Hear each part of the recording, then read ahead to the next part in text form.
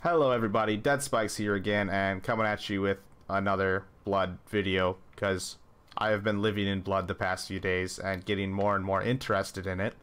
And since I released the bleed video the other day, I got lots and lots of messages from people talking about this move. And I wanted to go out and check out if it's all that people are talking about, if it is as amazing as I hear. So I went and did a lot of testing with a bunch of different builds, and to see if Seppuku's worth it, how good it is, and if you should be running it in your build. So before I actually show you the numbers, which I'm sorry if I hurt you guys' brain with how much numbers I'm about to show you, but before I show you, I'll tell you the actual test that I did. So for every single one of these tests I'm going to show you, I came to Giant's Grave Post here up in the mountaintops of the Giants, and every single one I hit this giant in front of me. One more thing I will note is none of them were sneak attacks, and I made sure they were not on purpose. In case you do want to see my testing, it was in my last stream on March 7th. Towards the end of that stream, you'll see me testing it, and you can watch every single test if you would like. So what is Seppuku? Seppuku is an Ashes of War that you can put onto your weapon. You can see right here. I duplicated it. If you don't know how to do that, you use a special item called... Let's see, where is it? I can show you what it looks like too. It's a little bit further down. There it is, right here. Lost Ashes of War. These things will let you duplicate your Ashes of War so you can put it on more than one weapon. This Ashes of War that we are using, Seppuku, is going to make it so you can stab yourself. And after you stab yourself, it's going to do two things. It's going to add bleed buildup to your weapon, and it's going to add base damage to your weapon. You can see the base damage increase on this screen right here, but you cannot see the blood loss buildup on the bottom, unfortunately. I don't know why. I guess it was just an oversight by the devs, and it's quite annoying, but I actually did do the testing, and I came out with an estimate at what Seppuku actually does in terms of increasing your blood loss buildup. So now that we know all of the testing I did and what Seppuku does, at the end of this video, by the way, I will show you where to get it.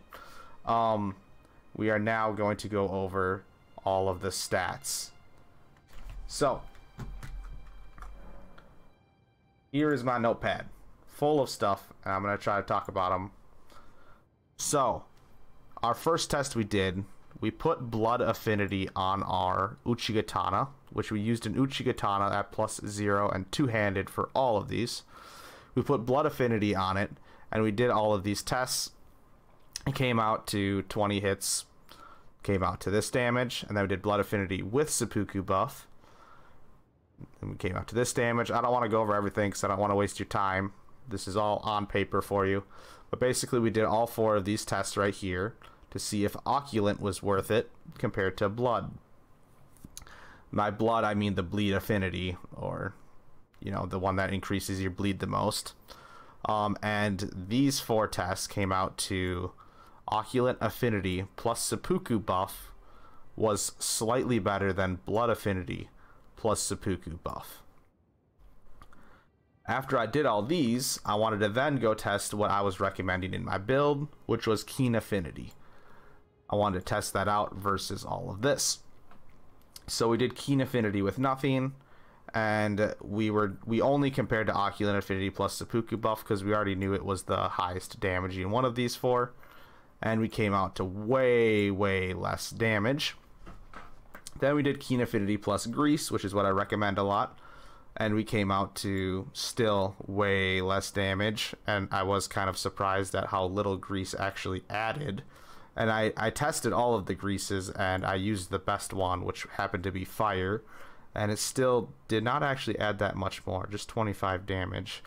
I'm not sure if it starts adding up to be a lot more with a higher upgraded weapon, or if it's kind of just crappy. And then we did our final test, which is keen affinity plus Seppuku buff.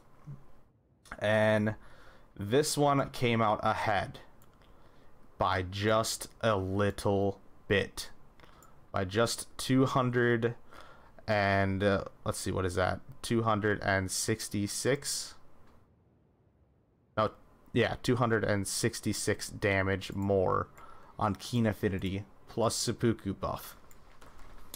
So you could realistically use either of these, especially if you're using a hybrid build. You can see on the bottom, for all of these tests I had 80 arcane, and then for all of these tests I had 80 dexterity.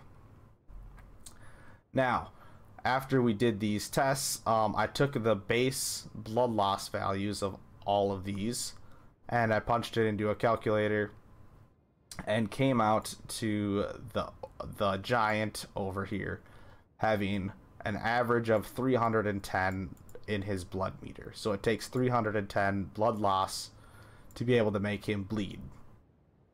With that, I was able to figure out that Seppuku gives at a minimum of 110 bleed boost, which is insane. So it increases the bleed boost of your weapon by 110, which is almost more than any weapon has base anyways. So this is why Seppuku is being absolutely crazy. And I don't know if they'll ever nerf it or not, but I think this is absurd for a weapon art, if I'm going to be honest. And now you're waiting for my actual answer at the end. Is it worth running Seppuku? Absolutely. If the boss can bleed on this dexterity build, you have to be running this Seppuku buff. You are going to be dealing way more damage than just running grease with keen or just the bleed affinities. If the boss cannot bleed, you should keep your keen affinity on your katanas, but you should apply grease instead. And that's kind of the gist of it. One last thing I want to go over is that you can double buff your katanas to have double seppuku. So I taught you how to duplicate the Ashes of War. Once you put it on both of them, which these should both be keen, by the way. They are not right now, but they should be. Two-hand your left one, and then do your weapon art. After that, pull back out your right one and do your weapon art again. And now you can see that they are both buffed, and you will bleed everything out crazy fast. So I now will show you where this weapon art is, but before I do that, please make sure to hit that thumbs up button if you enjoyed this information, and make sure to subscribe if you want to see more content. I still have less than 1% of my viewers subscribed, which I think is crazy. So if this is not the first video you watched, please punch that subscribe button. Alright, now I'll show you where to get it. Alright, to get this Ashes of War Seppuku, you're going to want to come to the top right of the map of Mountain of the Giants up here on this little frozen lake. And there's going to be a scarab going around in a circle like that, and you're going to want to try to catch him with your weapon. Try to run to the other side and cut him off until you finally get him. Just like that, and boom, you'll have Ashes of War Seppuku. That'll do it. I hope you guys have a wonderful day, and I'll see you in the next one. Bye-bye. This is Bikes out.